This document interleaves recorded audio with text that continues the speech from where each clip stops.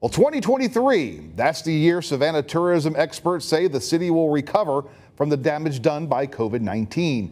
Now, WJCL's Jackson Kurtz has more on the economic road to recovery from the coronavirus.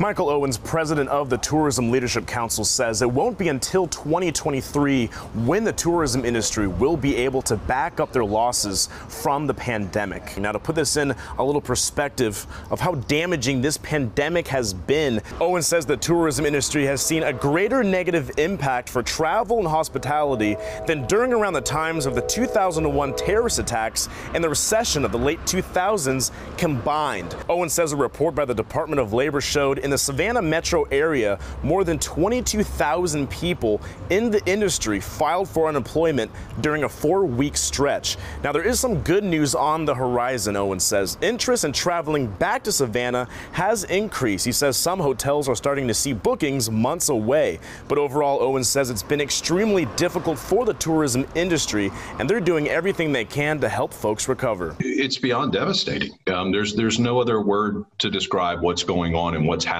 to the tourism and hospitality community. And we're keeping our eye on the things that an independent business owner or corporate member in the community doesn't otherwise have the time to do. Owens says restaurants, hotels, and other places of service will most likely heighten their social distancing guidelines for future customers and continue to keep their businesses as clean as possible. The biggest unknown here, Owens says, is how long it will take folks to visit Savannah again and spend their money here. Tourism leaders say their marketing strategy is going to target people who are in a driving distance to Savannah to hopefully bring business back to the city.